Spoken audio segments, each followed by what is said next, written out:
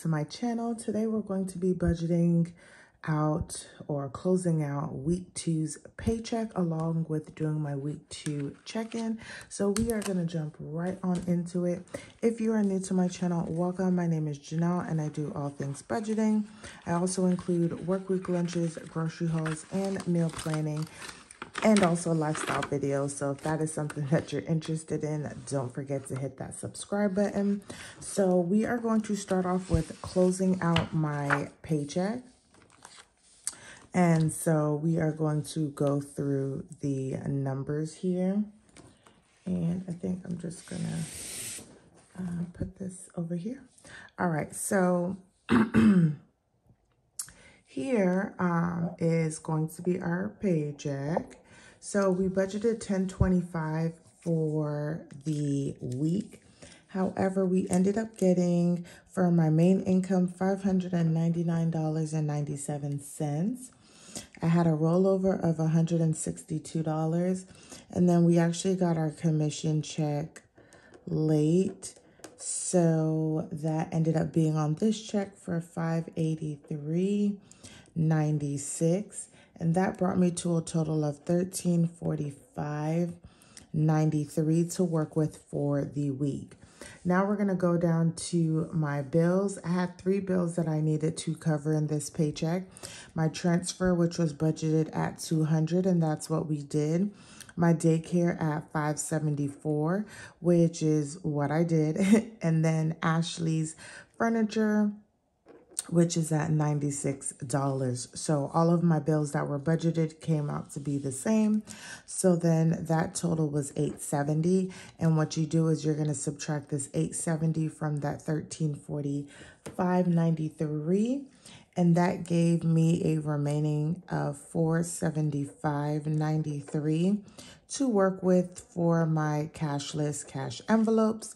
I've already filled these in a different video. But if you don't know, whenever I get paid, I transfer whatever money I actually want to use out of my main account into my Capital One 360 account. Then I use my Capital One Quicksilver card to do all of the purchasing. And then every week, whenever I'm closing out my budget, I will see how much money I used, and then I'll go back and pay that card.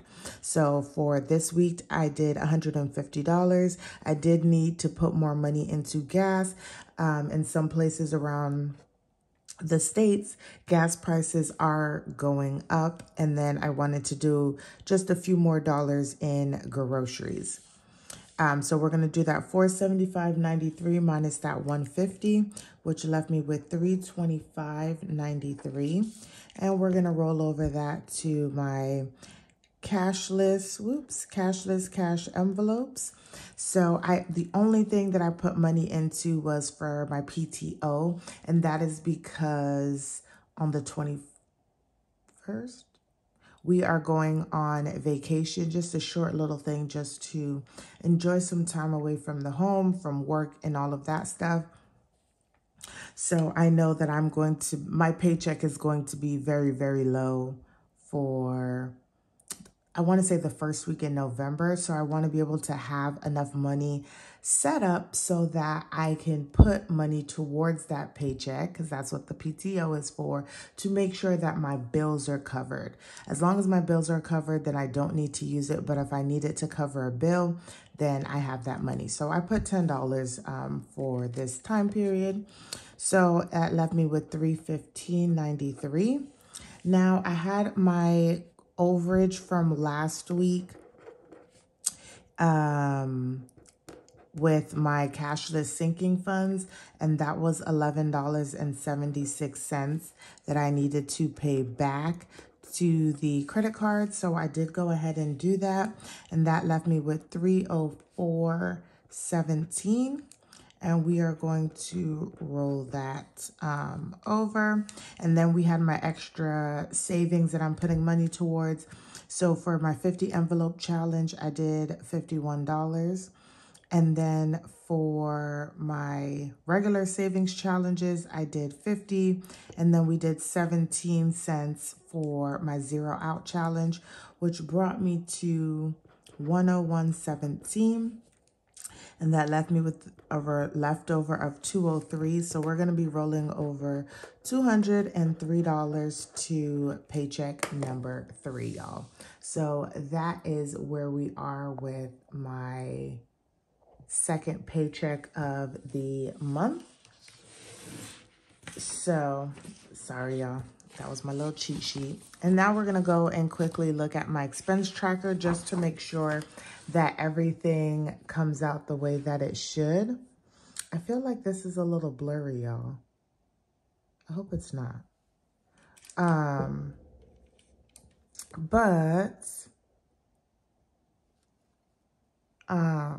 What was I going to say? So we are looking from everything from the 14th through the 20th. So I got paid my $599.97 and also my $583.96, which gave me a total of $1345.93. I had my bill transfer, my variable income. I saved $111 here. I had my budget of $11.76, my Ashley, my daycare, and then my zero out. So everything here is also here. So that does match to my 203 that's left in my checking account. So now we're going to go over to my cashless cash envelopes to see exactly what we have going on over there. Okay.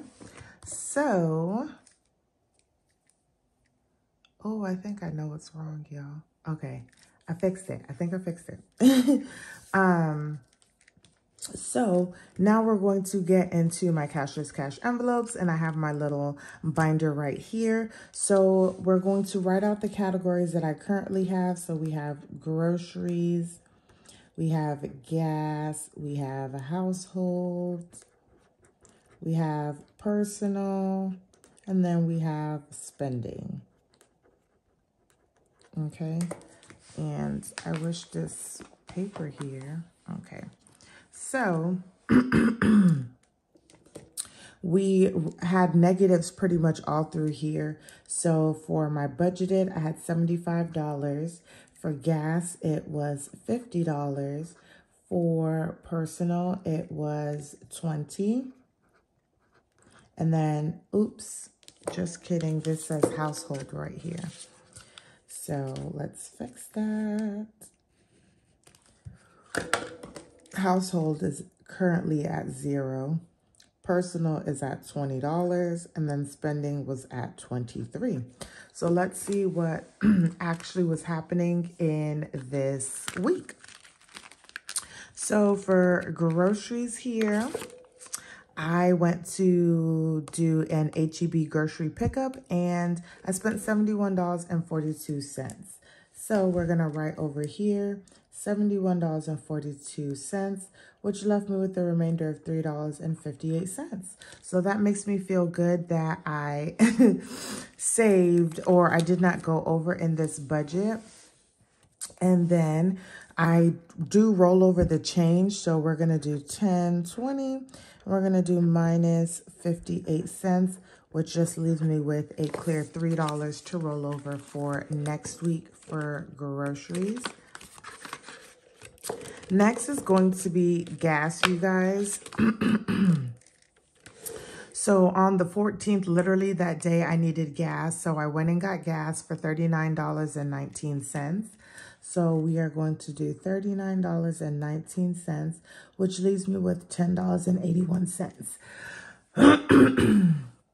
So as I'm closing this budget out, I really do need gas, but because we're going on vacation, I decided not to try and use the remainder of my money. I was going to go ahead and fill up with our, fun money or whatnot, because we're going to be driving around and doing things. And so we have $10.81 left, and we are going to roll over that 81 cents. That just leaves me with $10. So this gives me sort of a buffer to work with whenever I cash my envelopes for the new week and start to kind of get ahead on gas. Here in Texas, gas has been, for me, even though it went up like 20 cents, it's been staying steady at about $3 and like 57 cents. So we're okay for right now, if that makes sense. So that's gas. Like I said, we have not budgeted anything for household. Next is going to be personal. And I have not done anything for personal, y'all. So the money is just still there.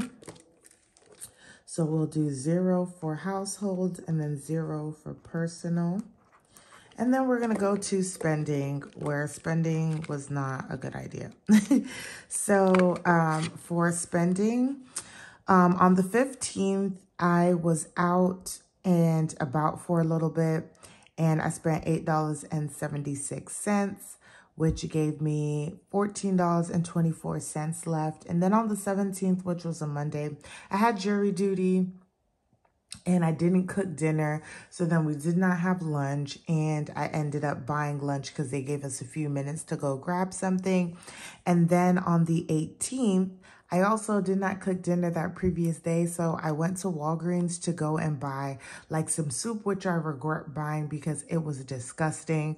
And y'all, I just didn't, like, we all know inflation is real, and I know we talk about it all the time, but like, man, the soup was like $4.29, and it was like this big, like it was crazy.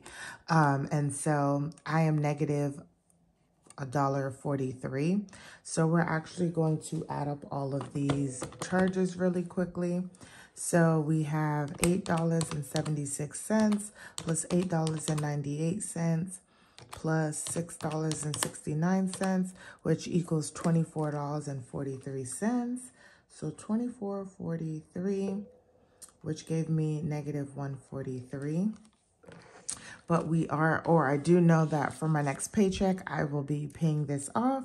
So we're going to go ahead and zero this out. So we're going to do plus $1.43, which will bring us to 0. So that is where we are for our miscellaneous. And then we are going to add up my change. So we had 0.58 plus 0.81, which equals $1.39. That will go into my general savings here. So I just know that is what's going to be transferred over into that savings account. And then let me actually go and put it into savings, y'all, so that it is written down everywhere that it needs to be. And then that is actually going to be concluding savings. Okay, so we're going to do 10, 20, and we're going to do plus 139. And so we have 1488.17 plus $1.39, which equals 1489.56. And that's where we are with that savings, y'all. So that concludes my check-in for the month of October. I hope you guys enjoyed it, and I'll see you guys in the next one.